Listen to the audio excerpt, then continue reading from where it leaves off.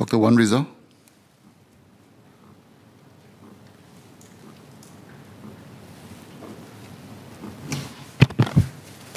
Chairman, Singaporeans are now spending more time online, which means they are now more open to online content, and some content may hold extreme or even extremist views, online gaming, and possibly gambling, as well as engaging in social media that may not be able to regulate all of its contents.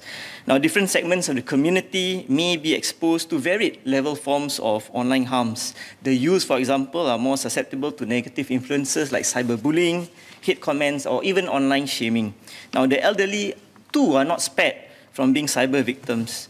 I welcome the Alliance for Action to tackle online harms, especially those targeted at women and girls. So what are some targeted measures that MCI will put in place to protect the different segments of Singaporeans from varied forms of online harm? Thank you.